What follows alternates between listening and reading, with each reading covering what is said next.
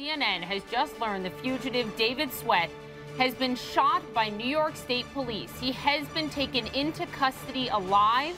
He was shot twice in an open field in the town of Constable that is just 2 miles south of the Canadian border. He was on the run for 23 days when he was captured.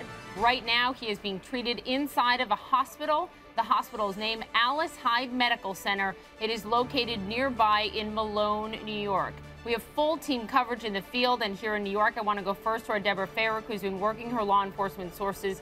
She has learned some extraordinary things just in the past few moments about David Sweat's capture. And what we know is that he was captured wearing camouflage gear. He was in full camouflage gear. He was just a couple of miles from the Canadian border. And it's very interesting because had he been able to cross that Canadian border, law enforcement's ability to follow him would have been much more difficult in order to do. So the fact that they got him, I'm also learning that apparently he was following a trail. It's what's called a fire break that is put between trees so that in the event there's a fire, effectively you can stop it. And that was the fastest, the easiest trail for him to be able to follow. But he was wearing camouflage gear, and we are actually in the process of getting a photograph approved right now. He was shot twice. He's covered in blood, but there's a photo of him. He's sitting on the ground, his hands behind his back as he's being treated. We are told that it was a New York State trooper who is the one who shot them. And you have to keep in mind that the people who were in that area searching for him, they were the best of the best, all tactical units, people with